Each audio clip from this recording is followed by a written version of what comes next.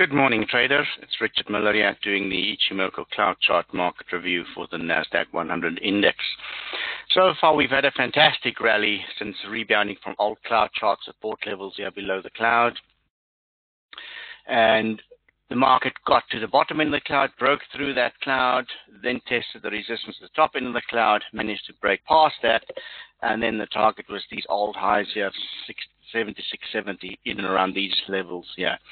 On the weekly chart here, we can see the markets now, we need to see a follow-through of this resistance break here.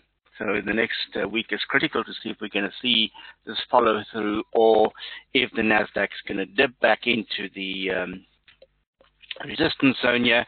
And it could possibly find support back here at this level, 7,400. There's a potential for a consolidation pullback back down to 7,400. Weekly price action is now above the cloud for a couple of weeks now, and that's a uptrend remains in place with downside consolidation risk back down to the 7,400 zone. Okay, looking at daily, we can see we've had a nice rally here from the old cloud chart support levels here, 59.15, 55.882. We then got the second SPY signal, the MACD there.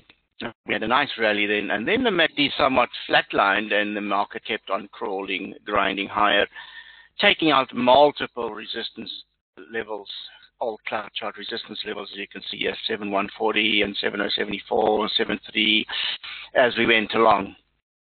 Now, we are looking for support to the front-end cloud chart support level with downside consolidation risk to this bottom-end standard line or the baseline from the cloud here at 7,552. So watching out for that level.